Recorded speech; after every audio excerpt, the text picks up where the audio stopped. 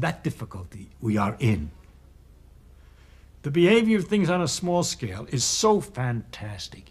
It's so wonderfully different, so marvelously different than anything that behaves on a large scale.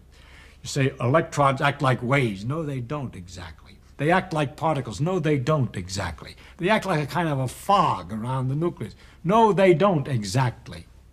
And if you would like to get a clear, sharp picture of an atom, so that you can tell exactly how it's going to behave correctly, have a good image, in other words, a really good image of reality, I don't know how to do it.